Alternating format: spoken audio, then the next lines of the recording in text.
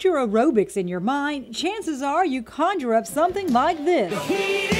Not this. The strengthening of the esophagus is extremely important. Using breath and movement, this class is called Voice Aerobics. Its aim is to improve breathing, speaking, and swallowing. Most people breathe shallow in your chest. You're not breathing deeply into the esophagus. You're not breathing deeply into your abdominal core and filling your body with air. Voice aerobics is a combination of voice therapy and exercise. Lee Center for Rehabilitation and Wellness offers it to people with Parkinson's and other neurological conditions, along with anyone who's struggling to catch their breath. Gerry McQuagge hopes it will give her an added oomph. I have breathing problems and my chest feels very heavy.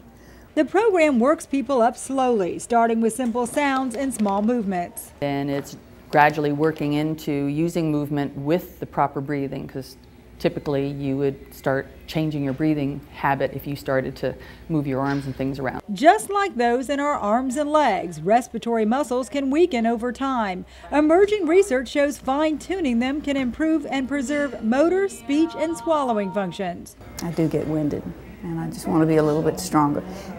We'll see.